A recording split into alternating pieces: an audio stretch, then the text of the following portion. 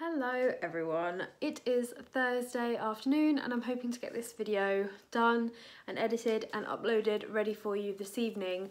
It is 4:30, so I'm fighting against the light as always. I'd really hoped to get a couple of videos done today, but it just didn't happen because it was so dark. The rain has finally stopped, so I've decided to try and get a tea time with Chloe done for you. I know the lighting's rubbish. I am going to invest in some lights.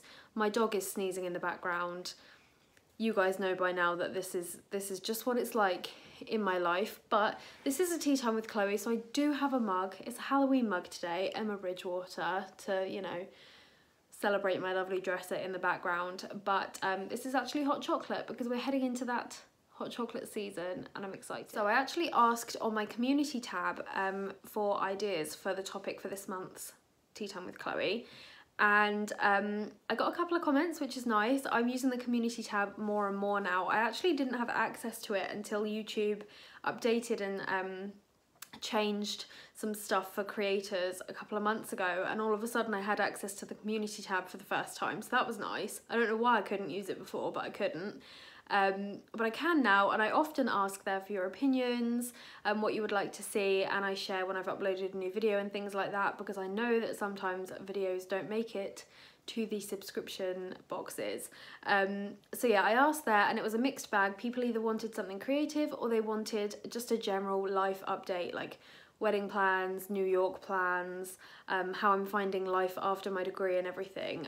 So obviously it's kind of difficult to do a sit down crafty video, but if you have any ideas for how I could do that, why does my eye look so funny? Sorry, if you have any ideas for how I could do that, then let me know. But I am trying to include more crafty stuff in my vlogs. I had a lot of scrapbooking going on in last week's vlog. Sadly not as much this week because I've been a bit busier getting ready to go away, but yeah, so I've decided to go for just like a little life update video today. So life, generally I'm not feeling great, I won't lie to you. Physically I just feel like in poor condition all the time. I never feel well at all, I never feel rested. I think it's something I need to speak to my GP about, because I do wonder if there's something else underlying as well, because I just never feel well, and I feel like even for somebody with Crohn's disease at 25, that's just not normal. So honestly that does affect my mental well-being as well, and I've noticed that definitely in the last couple of weeks. My anxiety has had a bit of a hold on me, which it doesn't normally, mainly to do with going away. So I'm super nervous to go away, although actually the last couple of days I haven't been so bad. It got really bad on Monday night and I got really upset about it, and then that was sort of like cathartic for me to just finally get really upset and get it off my chest and say to Will, look, I'm really nervous about this trip, and then that sort of made me feel better, and all of a sudden it was fine again. So I feel a little bit better about that, but I have been quite stressed and overwhelmed, and it's something that I really want to get a handle on again. But I feel, like I say, a little bit better in the last couple of days, just so tired all the time. But yeah, I am excited to go to New York. I don't really have any plans to tell you because we honestly haven't made an itinerary yet. We haven't been particularly organised, but we are going to do as much of the touristy stuff as possible. And I will be filming a vlog. We're there from Monday to Friday, so I'll be able to do like a weekly vlog for you, but it will be like a weekly vlog in New York, so I'm looking forward to that. In terms of packing and stuff, I'm just going to include that in my weekly vlog for this week. I'm not going to film a separate video because I don't have the time or the lighting, so I'm just going to quickly like film bits for the weekly vlog. So you will see what I'm taking with me and stuff, and hopefully the weekly vlog should go up as normal on Sunday night, but we will see. I do really want to get some more videos filmed so that you have at least one more video going up next week while we're away, and I also want to get a Patreon video filmed so that my patrons will have a video going up while we're away. And on that note, I've had a couple of people join Patreon, so thank you so much for joining, I really appreciate it. I've got lots of stuff coming your way. My travel albums are ready to go again, and that seems to be something that's really popular over on Patreon, so I hope you're looking forward to that. If you are interested in becoming a patron, the information is always in the description of my videos, but there is no pressure. If you just continue to watch and like these videos, that's an amazing support as well. So thank you to everyone, subscriber and patron alike. Wedding planning. Okay, so there hasn't really been much wedding planning going on like day to day at the moment. It's sort of gone onto the back burner a little bit because we're going away. But I have sorted out all of my bridesmaids dresses, which I shared in last week's weekly vlog. But if you haven't seen that, I'll pop them up here. This is some of my bridesmaids in their bridesmaids dresses. You guys will probably know that I'm really good friends with Daisy over at My Green Cow. She is probably one of my best friends. In fact, I don't know why I said probably, she is one of my best friends, and she's also a bridesmaid, and we went down to see her on Friday, me and my mum, and she tried on her dress as well, so that's really exciting. Everyone has a dress now, so the bridesmaids are all ready to go. We just need to get them altered closer to the time. They just need to be taken up a little bit. Other than that, everything is good with the bridesmaids dresses. I just need to find my own dress, and that's where the stressful part happens. I was so upset after wedding dress shopping that I have been totally put off, and I just don't want to go again.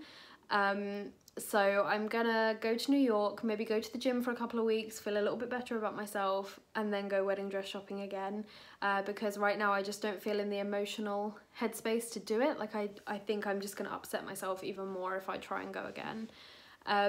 Other than that, we have actually done most of the big stuff. So the venue is paid for, well, the venue deposit is paid for, sorry, and it's booked. The registrar is booked. We just need to give notice of marriage next month and pay off all the registrar fees, but the initial like deposit and everything is paid. Catering deposits have been paid, photographer deposit has been paid, videographer deposit has been paid, because I am having a videographer, which is really exciting, so that I will have a video to share with you. Otherwise I was gonna like ask people to try and film stuff throughout the day, but I don't really think that's fair. I want them to be able to just enjoy the wedding.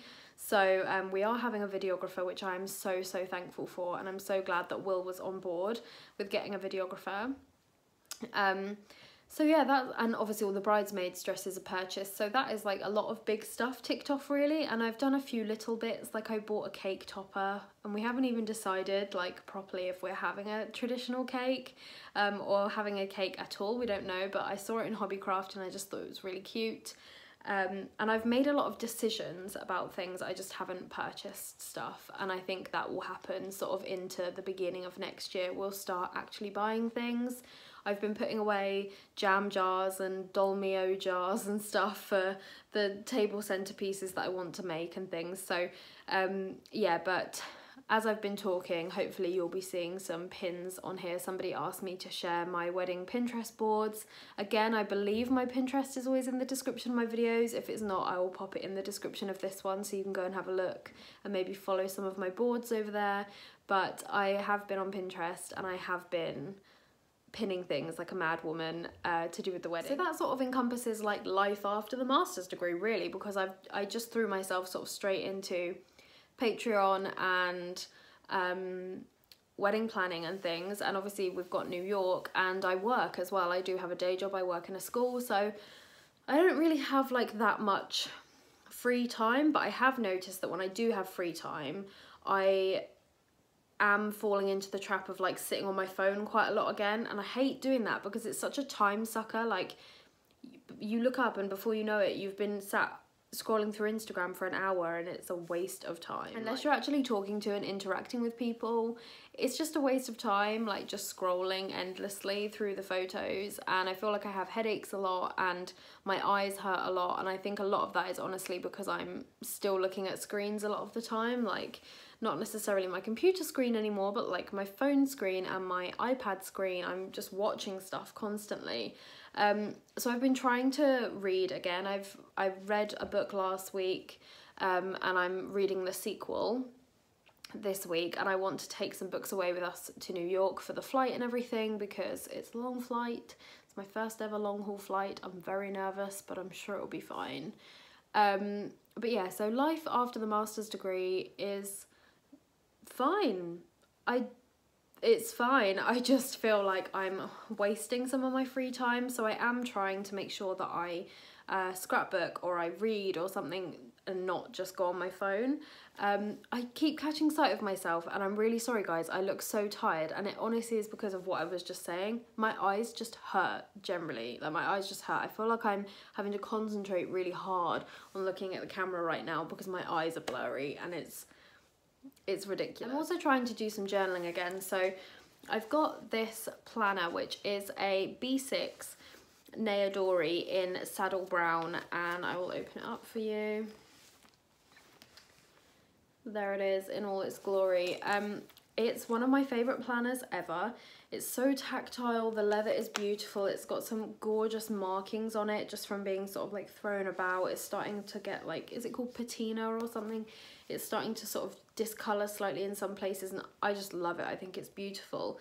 And there's a couple of notebooks in here, but I really want to get a B6 Stalogy notebook, those big chunky like page a day notebooks, and really start properly journaling again, because I feel much better in myself when I do that. So yeah, I just had that next to me because I was going to show you my planners also while I'm here talking about wedding planning. So day to day I'm using a bullet journal, which is the lemon yellow Leuchtturm one. In hindsight, I wish I hadn't gone for yellow because it's got so many marks on it already, but whatever, here it is.